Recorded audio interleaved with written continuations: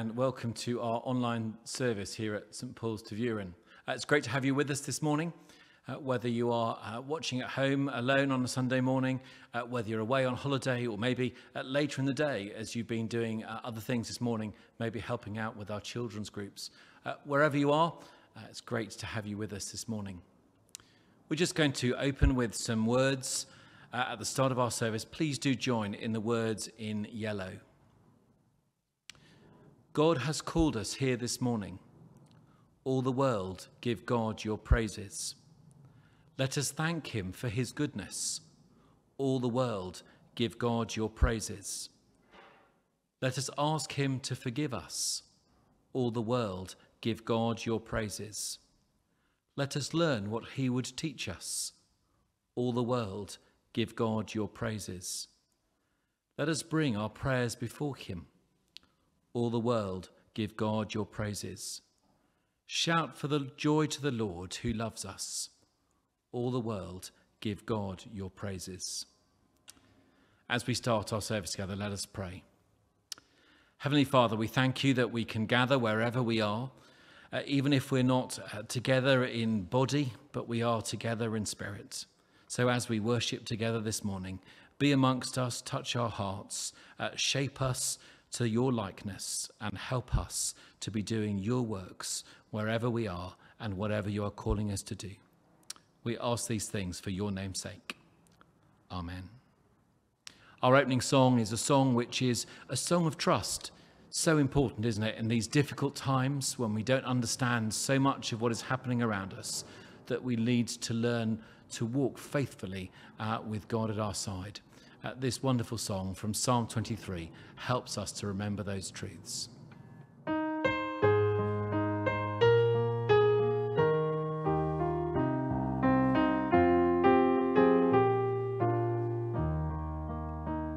The Lord's my shepherd, I'll not want. He makes me lie in pastures green. He leads me by the still, still waters. His goodness restores my soul, and I will trust in you. I will trust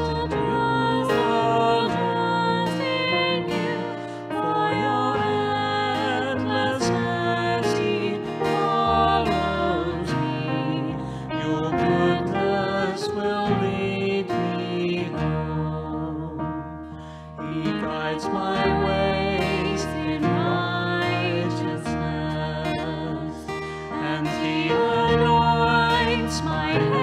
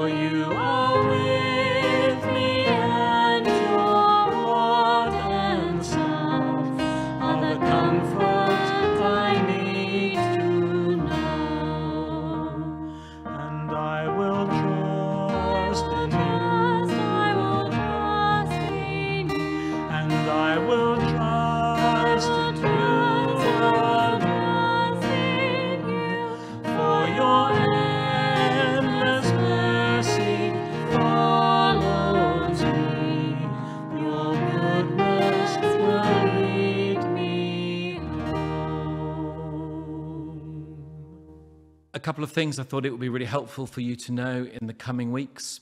Next Sunday, the 2nd of August, at our 10:30 service, We will be doing a service of Holy Communion.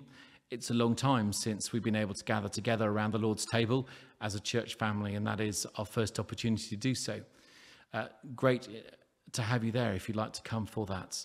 If you're slightly hesitant about how we might do communion, please do come anyway. There'll be no need to take communion on the day if you're not happy doing so. We also recognise that without our 9 o'clock service, we haven't really had an opportunity to have a kind of a more quieter service. So on Wednesday, the 19th of August, we will be doing a Wednesday evening communion service at St. Jan's here in Tervuren at 8 o'clock. And also, I know we don't normally do it, but in August we thought it would be just good to continue praying for our church, for our world. So there will be a prayer meeting on Wednesday, August the 5th, again at 8 p.m. at St. Jan's in Tervuren. We're now going to have a video. If you're not able to join us as you've not been able to join us in church this morning, you may not know that the Lloyd Davis family are leaving us. And we wanted them just to be able to say goodbye. And so here is a video that they've recorded for us earlier this week. Hello St Paul's family, this is the Lloyd Davis family on our last Sunday here at church with you all. And we just wanted to say a few words about why you mean so much to us. We felt so much a part of the church family here at St Paul's, and we're going to find it difficult to say goodbye, but once at St Paul's, always at St Paul's. So we hope this will be much more au revoir, tot ziens, rather than goodbye. Please do keep in touch. We're moving to a small market town in just north of London. And we wanted to just thank you for welcoming us, building us up, and now sending us out for our next chapter. And one thing we really want to remind and encourage you all about is, firstly, how welcoming the church is, and we have felt so welcomed and so integrated and plugged in. But secondly, the deep grace that runs throughout the church. If you think about all the different nationalities, all the different denominations, and yet there's superb and wonderful unity, and that is something not to be taken for granted. I think it's a real gift, very powerful, and a great witness to many other churches around the world. So from all of us, a huge thank you. We look forward to spending eternity with you, but we hope to see you before now and then. Goodbye. Bye.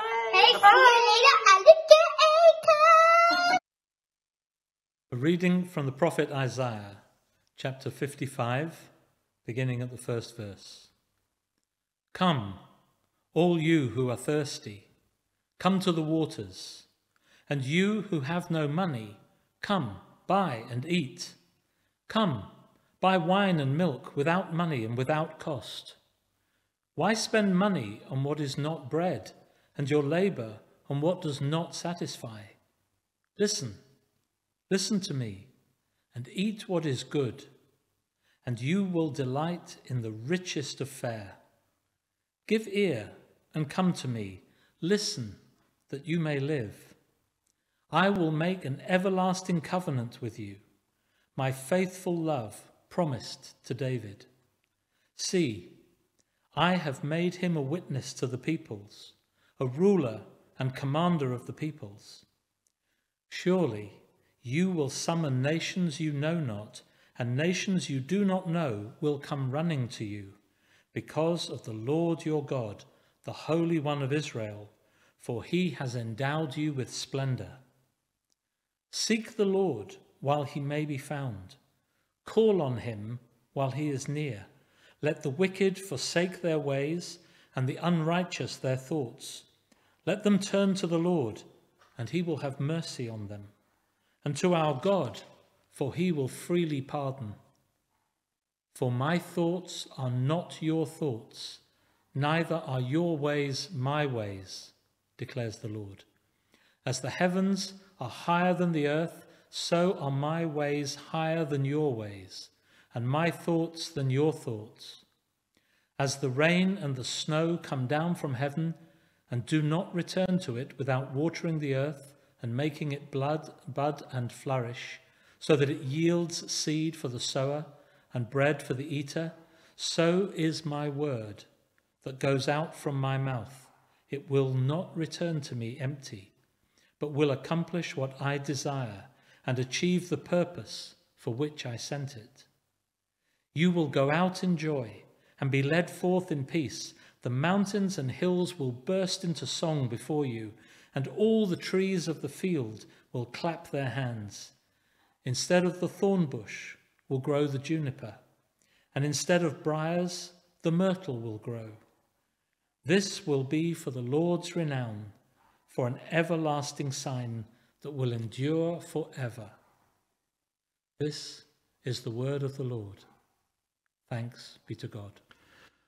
We've just heard in our Bible reading, why, as God asks of the Israelites, why it is that their behaviour is like this. Why is it that they are pursuing things that take them away from God rather than towards him? We might not have to answer those same kinds of questions, but God does ask us the same, doesn't he? He asks us, why is it that we turn away from him, whether through weakness, through the choices we make, or maybe intentionally too?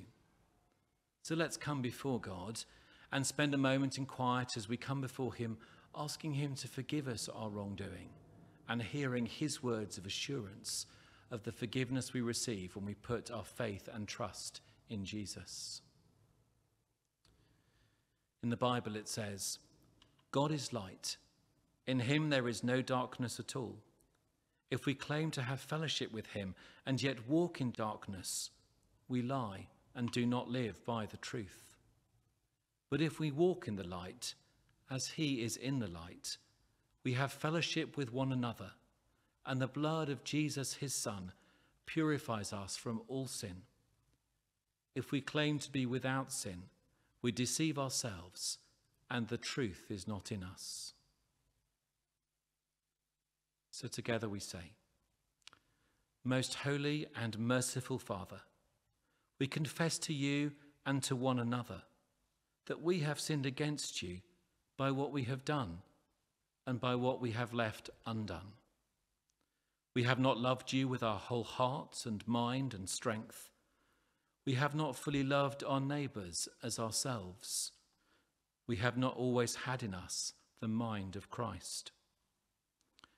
You alone know how often we have grieved you by wasting your gifts, by wandering from your ways, by forgetting your love.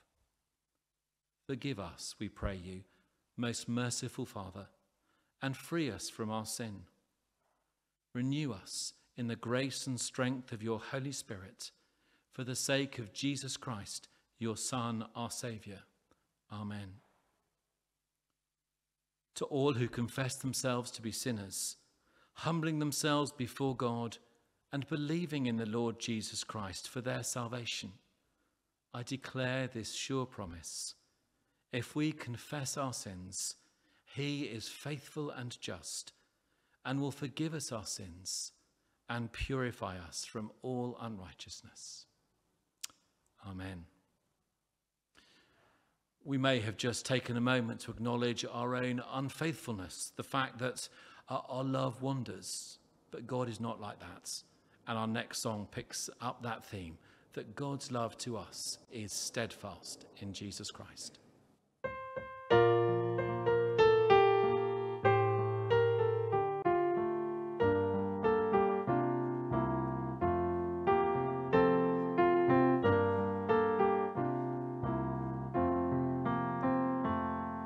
The steadfast love of the Lord never ceases. His mercies never come to an end. They are new every morning, new every morning. Great is thy faithfulness, O Lord. Great is thy faithfulness.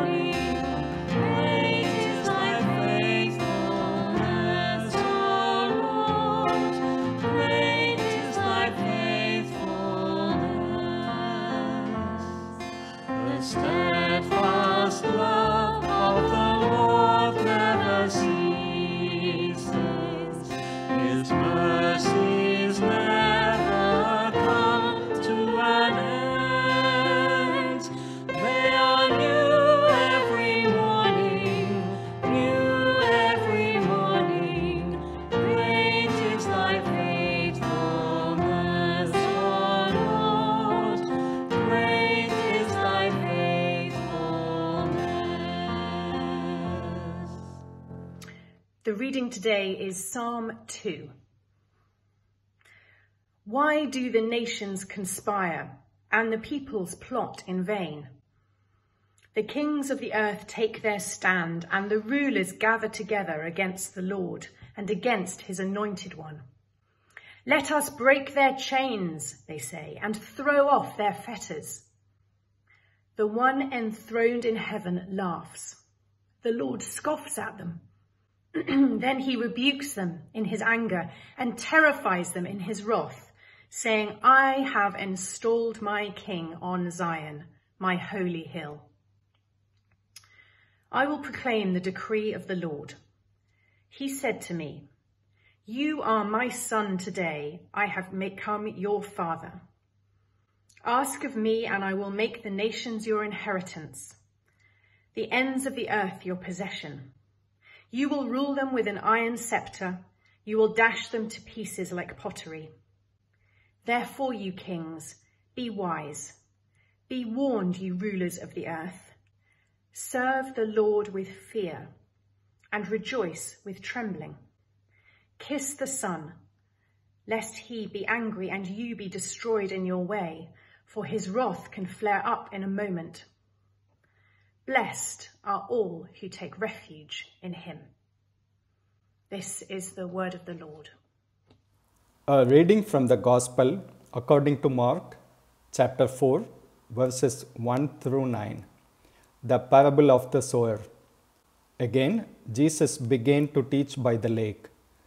The crowd that gathered round him was so large that he got into a boat and sat in it out on the lake, while all the people were along the shore at the water's edge.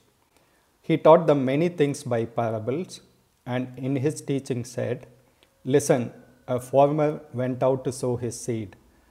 As he was scattering the seed, some fell along the path, and the birds came and ate it up. Some fell along rocky places where it did not have much soil. It sprang up quickly because the soil was shallow. But when the sun came up, the plants were scorched and they withered because they had no root. Other seed fell among thorns, which grew up and choked the plants, so that they did not bear grain. Still, other seed fell on good soil. It came up, grew, and produced a crop, some multiplying 30, some 60, some 100 times. Then Jesus said, Whoever has ears to hear, let them hear. This is the word of the Lord. Thanks be to God. Good morning. This is the fourth of our summer series, looking at the true nature of the best, the most important person there is and whoever will be, who's the reason why we're here today, King Jesus. So far, we've seen how Jesus was promised, how when he came, he healed people, and that he was opposed. And later in the series, we'll see how he has compassion, how he was rejected, and that he was a king to be seen and one who calls us to follow him. But today we're looking at what is at the heart of who Jesus is. That is, a preaching king. And it's worth us remembering that as with all these aspects, Jesus is not exactly how we imagined he would be, nor does he necessarily conform to the type of king or person or saviour we would actually like him to be. 2 weeks ago, our chaplain Dominic explained that from very early in his public ministry, Jesus explained why he came. It comes in chapter 1, where after Jesus is baptized, he goes into Galilee proclaiming the good news of God. And we read in 1:38, Jesus says, "Let us go somewhere else, to the nearby villages, so that I can preach there also. This is why I have come." The reason Jesus gives us is that he's come to preach, to proclaim the good news of God. And as the story of Jesus' ministry unfolds in Mark, we see that when Jesus preaches and teaches people about the kingdom of God, he draws a great deal of interest. His words intrigue people, and they're backed up with displays of power to underline the truth of what he's saying. Jesus forgives sins, which only God can do, when he heals a man who's paralyzed. Jesus heals a man who had leprosy, a terrible disease that cuts the sufferer off from society. But Jesus heals him, and restores him to his family and to the community. Jesus also healed many others who came to him, not because that was the primary purpose of his mission, but because these pointed to God his Father as the giver of life and the restorer of souls, and because of Jesus' love and compassion for each and every person that he created, one who bears the image of God. So large crowds flocked to Jesus. In 133 we read, the whole town gathered. In chapter 2, the crowds were so large that the people had to climb up on top of the house and make a hole in the roof to lower the paralysed man down so he could even get to Jesus.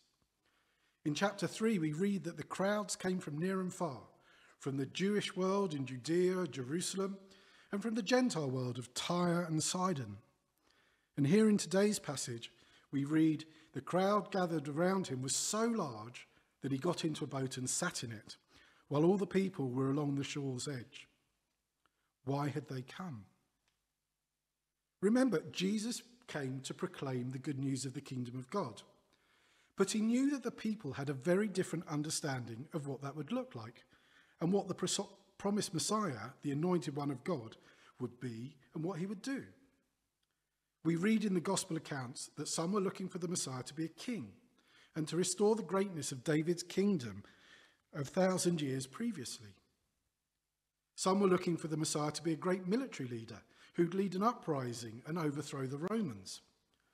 But Jesus didn't come to fight the Romans, but to love the Romans. And he said, the Son of Man did not come to be served, but to serve, and to give his life as a ransom for many. And here on the shores of the Sea of Galilee, vast crowds are coming because they're intrigued by what he'll do next. They've seen him heal people. They've seen that he's not intimidated by the hostility of the Pharisees and the teachers of the law. They want to see what he'll do now. So we have this picture of this large crowd and Jesus giving himself a little distance from themselves so that he can tell them what he came to do, to preach about the kingdom of God. And I think this is a helpful picture, for all too often we come rushing right up to Jesus with our own thoughts and wishes, but it's good for us to prepare ourselves to hear from Jesus before charging straight in. We're near enough to see to Jesus to hear him, and in this case to see him, but that bit of distance reminds us that we have also come into the presence of the King. So Jesus starts preaching. Verse 2 tells us that he taught them many things by parables. And he starts off with this parable about 4 different types of soil, although we often hear it referred to as the parable of the sower. This parable, like all the parables, is at first hearing very straightforward and easy to understand what's happening.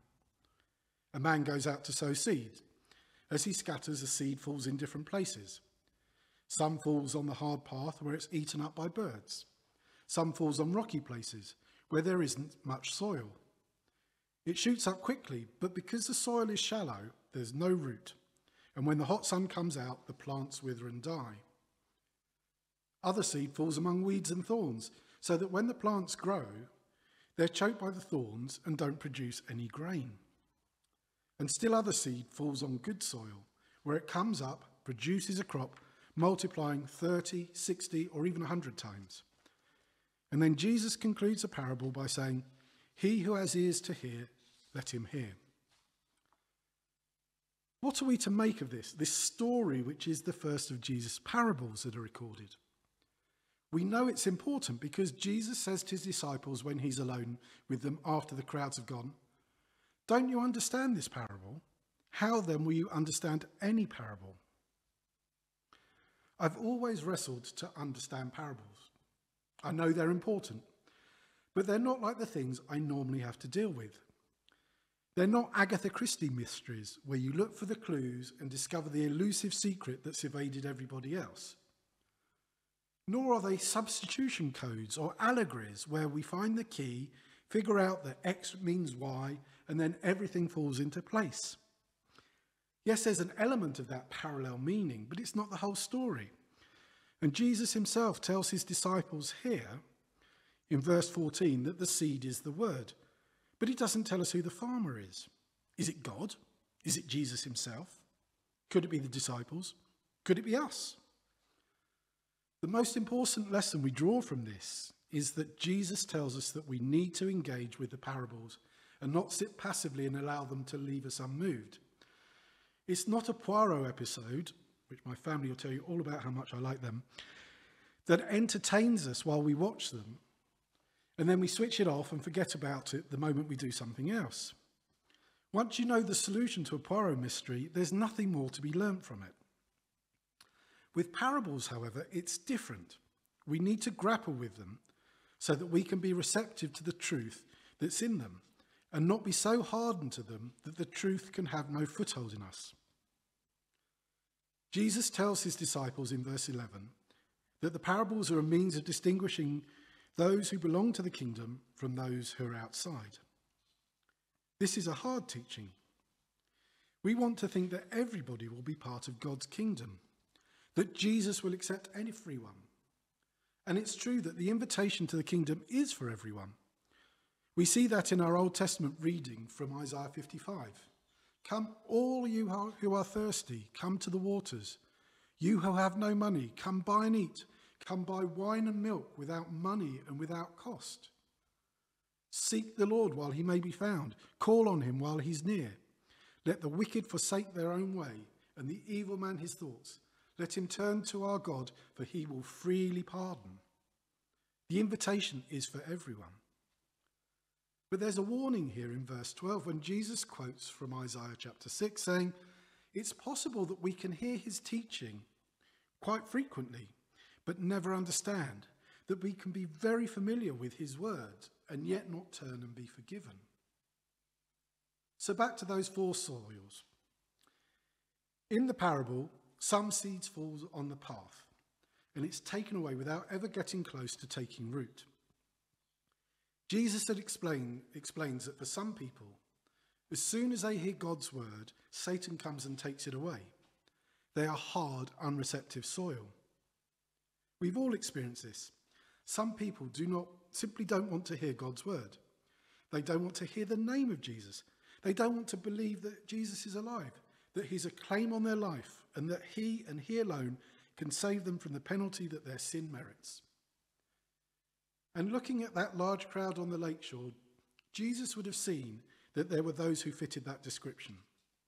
They were there for the show, for the drama, for the spectacle, but they were also hardened to his teaching and wouldn't listen. Next, Jesus talks about the seed that falls on the rocky places, where there's little soil. He explains that this is like people who hear the word and receive it with joy, but when trouble or persecution comes, they fall away. Again, Jesus would have looked at the crowd on the shore and known that there would be plenty of people who were like that. They'd been excited by what they'd heard when they saw that Jesus had the power to forgive sins. They would have been thrilled when they saw him heal people. They would have been cheering Jesus on when he was confronted by the stern Pharisees. But when trouble came, they would be nowhere to be seen. It's external pressures that cause the falling away. Jesus talks of the sun coming up and scorching the plants and making them wither. Just as when people realise the full cost of following Jesus, it makes some people give up on him today. It may be the disapproval or scorn of close family and friends. But Jesus himself faced that sort of pressure at the end of chapter 3, where he points to the absolute priority of following him in obedience to his teaching over everything else. Jesus knows that trouble will come to those who follow him, and he tells us that none of us will escape it. The sun scorches the seed in the other soils as well, not just those on the rocky ground. But God has the power to sustain the good seed in the good soil in the face of persecution or hardship or trouble. We are encouraged in the Bible to pray for our fellow Christians who are suffering such trials. And that's why it's good that we support the work of organisations such as Open Doors, who are helping the suffering church around the world today. So that's two soils: the hard soil where nothing takes root, and the shallow soil where any growth doesn't survive any external pressure. Now Jesus turns to a third type of soil, where as well as the seed growing, there are weeds and thorns. As the seed grows, it's choked by weeds, so it doesn't produce any grain. In explaining this type of soil, Jesus tells his disciples that the thorns that choke the grain are the worries of this world, the deceitfulness of wealth, and the desire for other things. These are the thoughts that we can cultivate in our hearts and minds, which end up robbing us of joy, of peace, and of fruitfulness. While we remain convinced that Jesus is our Saviour and that we want to follow him, we can also allow ourselves to be sidetracked by other concerns, many of them legitimate. In this current time of pandemic, we may be worried about getting ill or our loved ones contracting the disease. We may have concerns about not being able to see family, losing our job, or having to work from home and not see work colleagues, having children at home and wondering what's happening to their education. We might have money worries, worry about our holidays, or even that your football team is really useless and is about to get relegated. All these worries can choke off the spiritual life that Jesus would plant in us and nurture through the Holy Spirit. In Matthew's Gospel, this parable is immediately followed by one where Jesus talks of a farmer sowing seeds while he sleeps, and his enemy comes along and plants weeds amongst them. When Jesus himself was tempted in the wilderness, Satan offers him a shortcut to power and riches without having to go through the cross. We who live in our materialistic world are bombarded with possibilities of a better car, better clothes, more fulfillment, and it's easy to start comparing ourselves with others who seem to have it all together. But these are deceitful, because we will not find true fulfillment or happiness in these trappings of wealth. And comparisons are a dead end, leading to jealousy or arrogance or pride or a combination of them all. We cannot prevent these temptations from arising. They're normal to all humanity. But we can stop them from suffocating the fruit that God would have us grow. The fruit of the Spirit, which we're told is love, joy, peace, patience, kindness, goodness, faithfulness, gentleness, and self-control. And then lastly, Jesus talks about the soil which produces a crop. People who hear the word and accept it, and a rich harvest is the result. It's not enough to hear the word. We have to accept it. We have to take it to heart. Just as the seed is buried in the heart of the soil, we have to let God's word penetrate into our innermost being and transform us. So what are we to make of this parable? As I've looked at it, I've wrestled with what Jesus is teaching, trying to ensure that I'm not one of those who Jesus describes in verse 12 as ever seeing but never perceiving, as ever hearing but never understanding. And my thinking hasn't followed a nice, neat, straight path. And one particular thought which has grown on me, I'm sure many of you will have had from the beginning, although it's taken me a lot longer to get there. I used to imagine, somewhat superficially, that these four separate types of people remained fixed and people stayed in the category that they were at the beginning. It's certainly easier for me to process in that way, but I don't think that's the whole story. I think it can be true of a group of people at any specific point at a time responding to a specific piece of teaching from Jesus, just as Jesus taught the crowd on the shore that day. He would have known at that time that the people in front of him on that day could be divided into those four groups.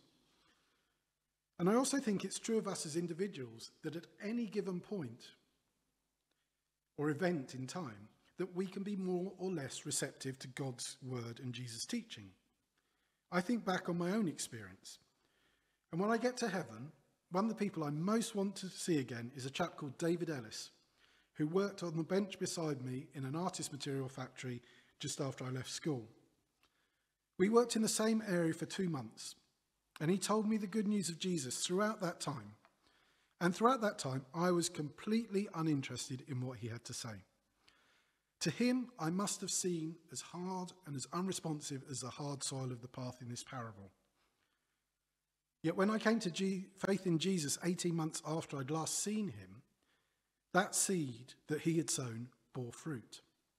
The soil of my heart had been changed. I think we can alter the soil of our heart in how we respond to God's work. I am not a gardener, as anyone who's seen my house will know, but from understanding what gardeners do, I understand that they prepare the soil by removing rocks and stones, by pulling out weeds, and by making the ground more receptive. We need to do the same sort of things to make ourselves more receptive to God's word. We can prepare ourselves to withstand external pressures better by resolving not to be discouraged by the scorn of others, even those closest to us. We can obey Jesus' command not to worry about what each day will bring, but resolve to trust that God will provide us each day with our daily bread. And we can train our minds against the deceitfulness of false prophecies of our world by doing as Paul encourages us to do. Whatever is true, whatever is noble, whatever is right, whatever is pure, whatever is lovely, whatever is admirable, if anything is excellent or praiseworthy, think about such things. And for us to do this, we need to read God's word regularly, seriously and with humility. We have to wrestle with what's written there, argue with it as we get to grips with it if needs be, but in the end we need to submit to the authority of God's word for us in our lives every day so that we too may produce a crop. I also think it's true that all of us can be a mix of those four soils at the same time. Without tending the soil regularly by studying the Bible or with prayer, we can become hard or shallow or consumed by the worries of the world. We have to wrestle with this, just as Jacob wrestled with God to get his blessing. And like Jacob, we will leave the encounter blessed, but also changed and possibly limping. Certainly, our pride and self-certainty will have taken a pummeling in the process. And one last dimension is this. We can study this parable and see 3 of the 4 outcomes as failures. And this can certainly be the case in individual instances or with individual projects. However, there is a broader picture too.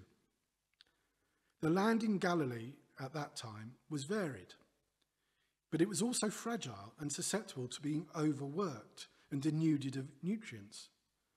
So the plants that shot up with little roots and the weeds and thorns when they died, they were absorbed back into the earth and were fertilizer for replenishing the goodness of the soil and for providing future growth. So with us, our failures can be used in providing growth for the future if we allow God to transform us and turn them into means of grace in our lives. It's not comfortable, but God can use those failures as mileposts on our pilgrimage towards his eternal kingdom. So one last unanswered question, which I raised briefly earlier. Who is the farmer? The easiest answer would be that it's God. And on one level, it's true that everything comes from God. He's the creator of everything, and there is nothing that does not originate from him. But thinking more deeply, there are times when we are in the role of the farmer sowing the seeds. In his letter to the Corinthians, Paul writes, I planted the seed, Apollos watered it, but God has been making it grow. So neither the one who plants nor the one who waters is anything, but only God who makes things grow. The one who plants and the one who waters have one purpose, and they will each be rewarded according to their own labour. For we are co-workers in God's service. You are God's field, God's building. Paul saw himself in the role of the farmer. He saw his church, that church in Corinth, as the field, the soil that needs to be worked. Well, thinking back on my story, David Ellis was the farmer sowing God's seeds in me. The fact that God uses imperfect people to spread the teaching of Jesus is a source of great comfort and encouragement for us, because in some way God chooses us to play an important part in his plan. The scattering the seed, when we know that 3 of the 4 outcomes lead to what looks like failure, seems wasteful to us. We like to know that we'll get a good return on our outlay. But as we read in Isaiah 55 earlier, my thoughts are not your thoughts, neither are my ways your ways, declares the Lord.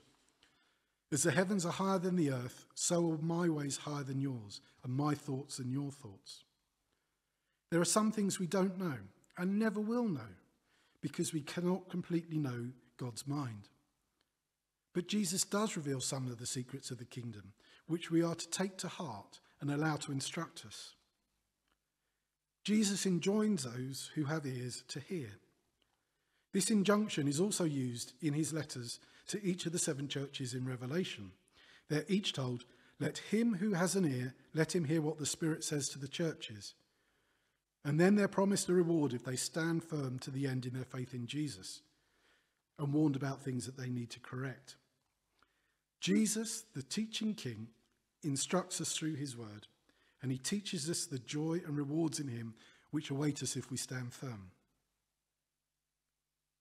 Jesus' parables are often open-ended. They leave us to ponder them and think on them long and hard. The one thing in this parable which we do know without a doubt is that the seed is the word of God. This is the means that God uses to yield a rich harvest, but it needs receptive soil. But the good news is that here, ultimately, it is God's plan that will prevail. Isaiah 55 verses 10 and 11. As the rain and the snow come down from heaven, and do not return to it without watering the earth and making it bud and flourish, so that it yields seed for the sower and bread for the eater, so is my word that goes out from my mouth. It will not return to me empty, but will accomplish what I desire and achieve the purpose for which I sent it. Jesus came to preach the kingdom of God. Jesus came to serve.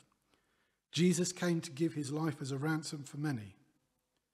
Let us make sure that our hearts are prepared to receive him, to accept his teaching, so that the rich harvest of his kingdom can be found in us.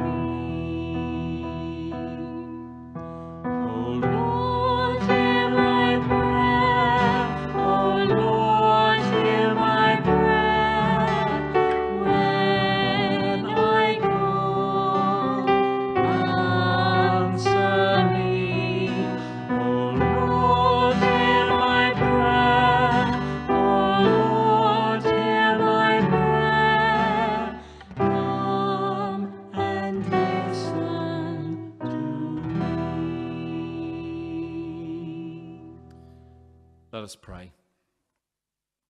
We pray for our world.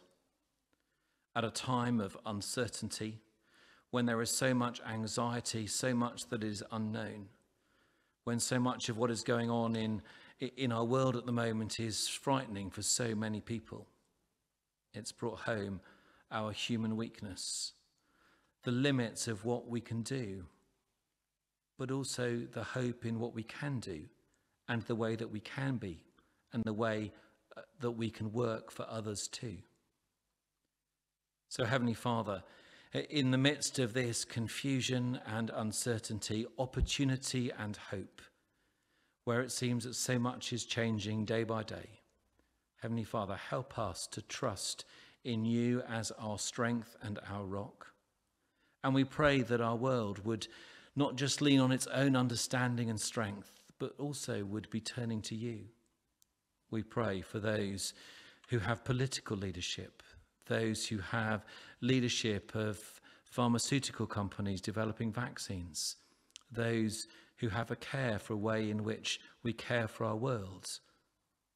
Heavenly Father, we pray for those in influence, that they also would turn to you and know you as their rock. Lord, in your mercy, hear our prayer. We pray too for the world of work. Heavenly Father, we want to pray for those for whom their business is in tatters, whether they are owners or workers. Father, we pray for those who just don't know what the future will hold. We pray for students graduating, for those out of work, for maybe those who have moved to a different country and don't know where to find work.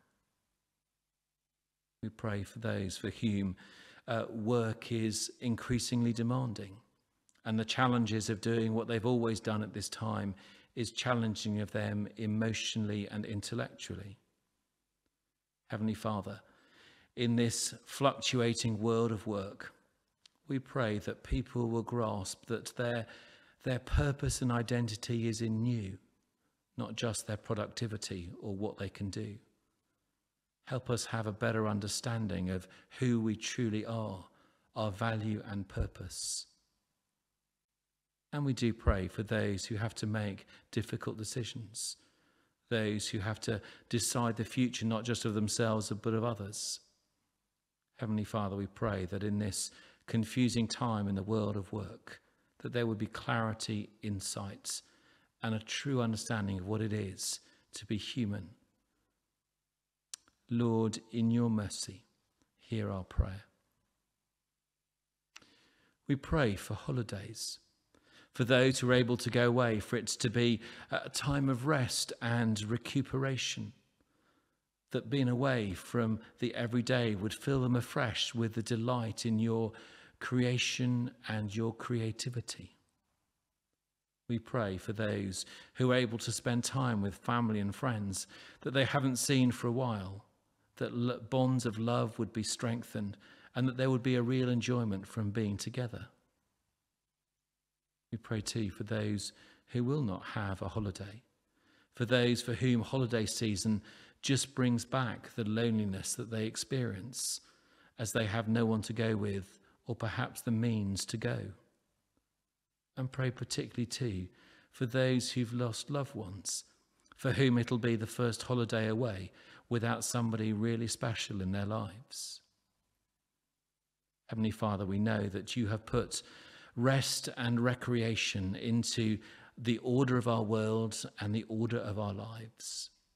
Help us to enjoy and love the rest and recreation that you give. Lord, in your mercy, hear our prayer. And we pray finally for our church here at Interviewing. Heavenly Father, we thank you for the way in which we've been able to support and encourage one another. And Heavenly Father, we pray for that eagerness that there would be amongst us to see your kingdom grow. Not just our church to grow, but your kingdom to grow. And we pray that you would give us a willingness in these uncertain times and in these differing circumstances to willingly embrace the things that we need to do to continue to reach out, to strengthen, to grow. Heavenly Father, we pray too that you would give us in these moments of quiet over the summer, time just to reflect on your words, to join with Attic in committing ourselves again to read your word afresh, and give us not just a desire to read, but a faithfulness to it. And Heavenly Father, above all, we pray that by your Holy Spirit, you would be at work in our hearts, equipping us and enabling us to be the people that you would have us be. Lord, in your mercy, hear our prayer. We join our prayers together by saying together the Lord's Prayer. Our Father in heaven, hallowed be your name. Your kingdom come, your will be done, on earth as in heaven. Give us today our daily bread. Forgive us our sins as we forgive those who sin against us. Lead us not into temptation, but deliver us from evil. For the kingdom, the power, and the glory are yours, now and forever. Amen.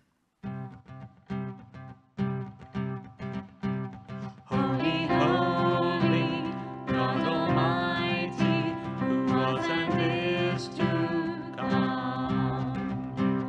God of glory, you're so worthy, all the saints bow down. Holy is your name in all the earth, righteous are your ways, so merciful. Everything you've done is just and true. Holy, holy God are you.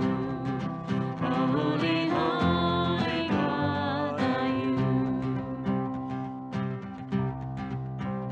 Holy, holy, God Almighty, who was and is to come. God of glory, you're so worthy, all the saints bow down. Holy is your name in all the earth, righteous are your ways, so merciful. Everything you've done is just and true. Holy, holy God are you. Holy, holy God are you. All worship, all honor belongs to you. All power, all wisdom is yours. All blessing, all honor belongs to you. All power, all wisdom is yours. Holy is your name in all the earth, righteous are your ways, so merciful. Everything you've done is just and true. Holy, holy God are you.